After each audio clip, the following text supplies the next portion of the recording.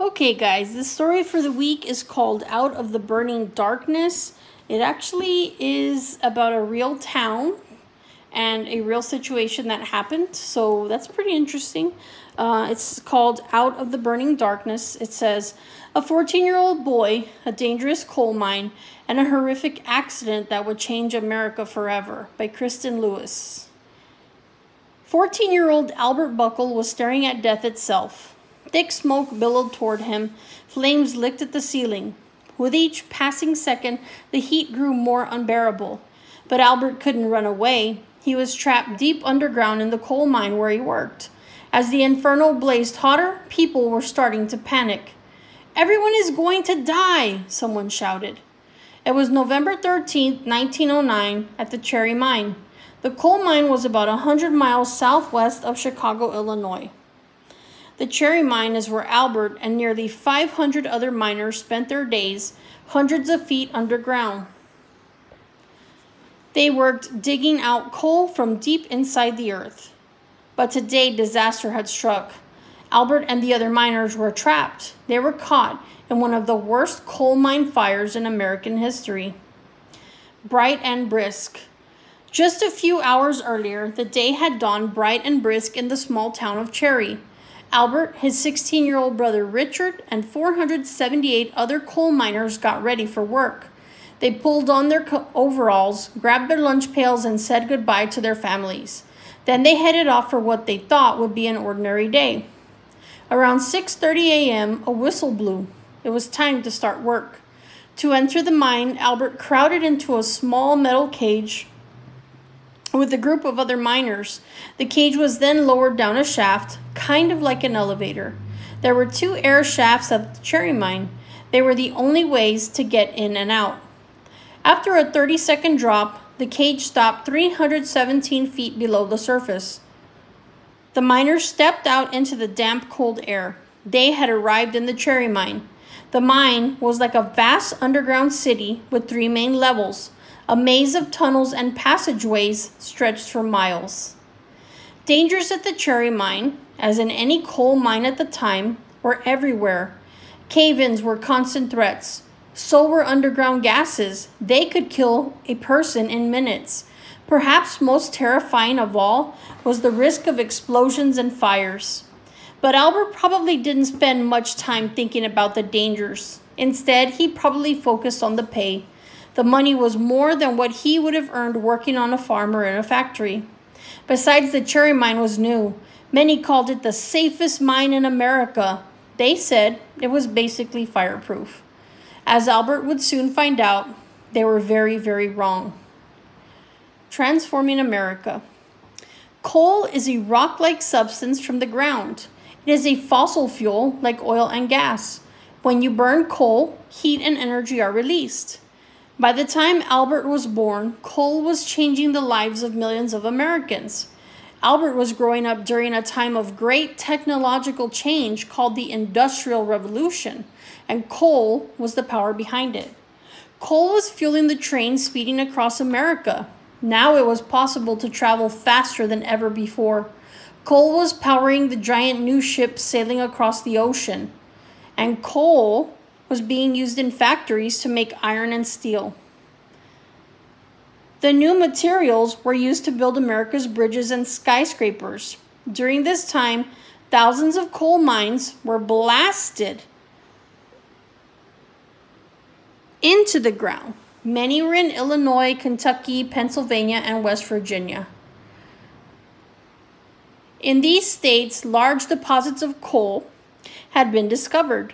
Some of these mines were 1,200 feet underground. That's as deep as the Empire State Building is tall. People came from all over the United States to work in these mines. They also came from European countries across the Atlantic Ocean. Down in the Cherry Mine, Albert would have heard at least 10 languages spoken. But America's love of coal had a dark side. Using coal creates pollution. It poisons rivers and fills the air with toxins. By the end of the 1800s, a mix of soot and grime hung over many American cities.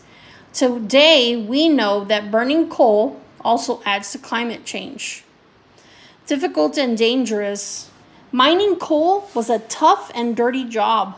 Day after day, miners blasted through rock with dynamite. They cut out the coal with heavy tools, their backs aching. They shoveled the coal into cars that looked like giant metal buckets. Then mules pulled the coal cars along metal tracks, like the tracks on a roller coaster. The tracks ended at an air shaft. From there, the coal was carried up the shaft to the surface. And it wasn't just grown men who toiled in the mines. In the early 1900s, thousands of children like Albert did too. Some were as young as 8 years old. Since 1885, the U.S. government had laws about who could work in the mines. Children had to be at least 12, but these laws were often ignored. It's hard to understand why parents would let their kids work in dangerous mines, but many families were very poor. They faced a terrible choice. They could send their children to work or watch them go hungry. In fact, Albert and Richard likely felt proud to work at the mine. Their father had died a few years earlier. It was up to them to support their mother and little sister. Lonely and boring. Around 11:30 a.m., Albert finished eating lunch with his brother and headed back to work. Albert was a trapper. He sat by the door and only opened it to let miners and mules pass. The door was part of the mine's ventilation system. This kept fresh air flowing where people were working. It also helped stop the buildup of dangerous gases. A trapper's job was important but boring. Imagine sitting alone in the dark all day, just opening and closing a door.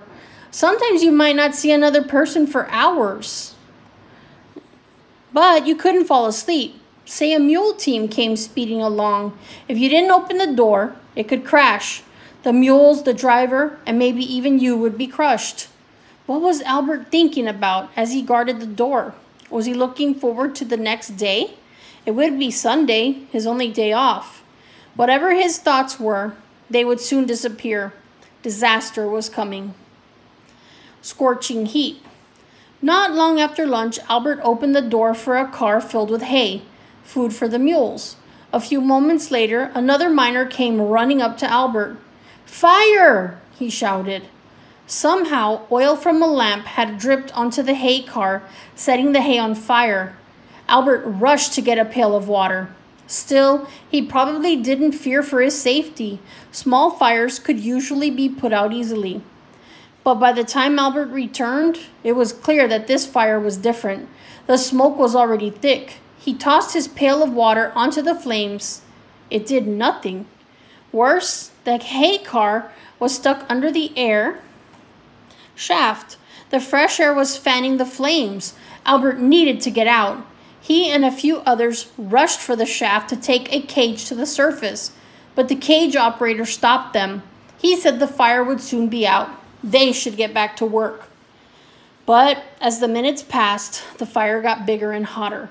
Soon the mine itself was on fire. Only then did the call go out to get people out of the mine. As Albert finally climbed into the cage, he called to a friend to warn others, including his brother, Richard. Hundreds of men were spread throughout the tunnels. Brutal decision. When Albert finally made it up to the surface, he found panic. Smoke was gushing up out of the mine. Women and children were rushing to the scene. They were desperate to find their husbands and sons and brothers. Meanwhile, down below, miners were rushing to get out. But the tunnels were blocked by flames, mules, and coal cars. Over the next few hours, more than 200 men and boys would escape. One brave group began taking the cage up and down, plucking their fellow miners from the flames. They made 6 trips and saved dozens of men before they died heroically in the fire. Around 4 p.m., mine company leaders made a hard decision to close off the air shaft. This would choke the fire out, they hoped. Fires need oxygen to keep burning. To many, this decision was cruel. Without fresh air flowing, anyone still alive wouldn't last long. Many said the mine company cared more about its coal than the human beings. When the sun set that day, the fire showed little sign of slowing down. More than 200 miners were still trapped.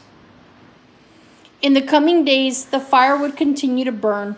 More than 1,000 people arrived in Cherry to help.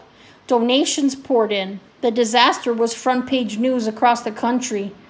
On November 20th, a week after the fire started, rescue crews finally entered the mine. The only survivors were a group of 20 men. They had found a spot with breathable air away from the fire. Tragically, 259 miners died in the disaster. Albert's brother Richard was one of them. New laws. Today, this disaster has been largely forgotten, yet it helped to bring important change. After the fire, the public was angry. People rallied to help survivors and the families of the victims. A huge investigation was also started, and Albert himself testified. The mine company was fined for illegally employing underage kids. Over the next few years, new safety rules were created. The changes helped lead to laws that protect workers. The Cherry Mine disaster also showed the sad situation of child workers. It helped start a movement that, in 1938, made child labor against the law in the U.S. at last. As for Albert, his days working in the coal mine were over. He moved to a nearby town and became a tree trimmer. Albert would live his life not in the darkness of the earth, but in the light of the sky. Okay, guys, I hope you enjoyed that story. Make sure you log into Google Classroom. There's some videos there that show you what child labor was like. And there's a video about the town of Cherry and the Cherry Mine. See you later.